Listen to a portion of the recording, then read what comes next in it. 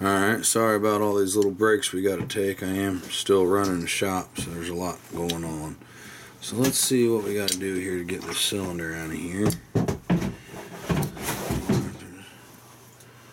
Something else going on I don't think of, but this should come right out.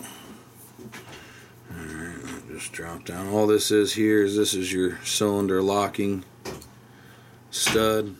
Gets pressed on by this piece right here. So this presses in this hole, pulls this cylinder stud in and out. All that can go in the...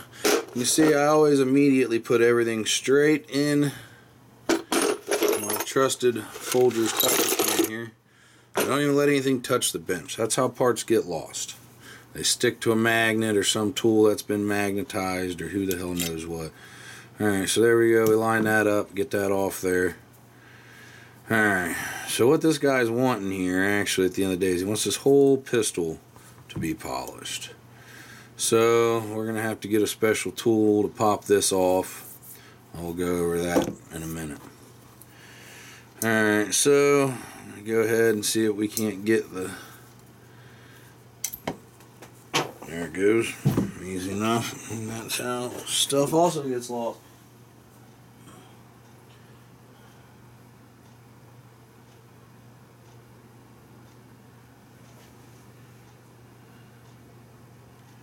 Alright, well, there's the trigger.